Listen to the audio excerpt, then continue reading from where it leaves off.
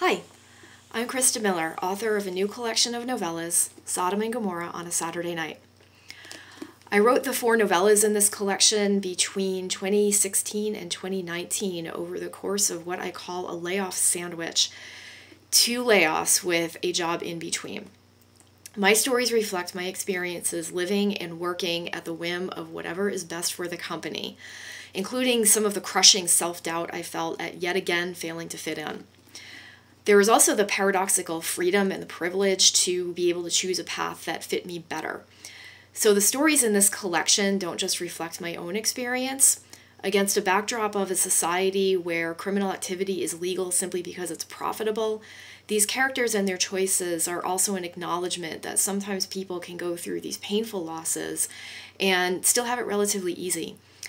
With that awareness, each of the 4 characters seeks to undermine and overturn an exploitative system and bring some empathy and humanity back to life. Kirkus Reviews called Sodom and Gomorrah on a Saturday Night a harsh and intriguing journey through a patriarchal, profit-centered future. If you think you want to be inspired to take action, click on the link below to learn more.